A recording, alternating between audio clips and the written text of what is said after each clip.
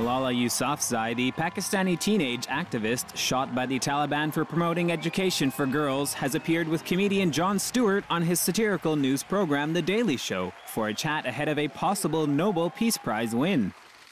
The 16-year-old, who was shot in the head by the Taliban a year ago on October 9th, gave a speech at the United Nations in July, saying she would not bow to terrorists who thought they could silence her. The saga of her recovery from the attempted assassination and her promotion of women's education and peace has tipped her as a favorite for the Peace Prize among experts and betting agencies, and garnered her worldwide recognition. The usually sarcastic and humorous Stewart was sympathetic and uncharacteristically serious in his discussion with Malala, though he managed to pepper the discussion with a few jokes.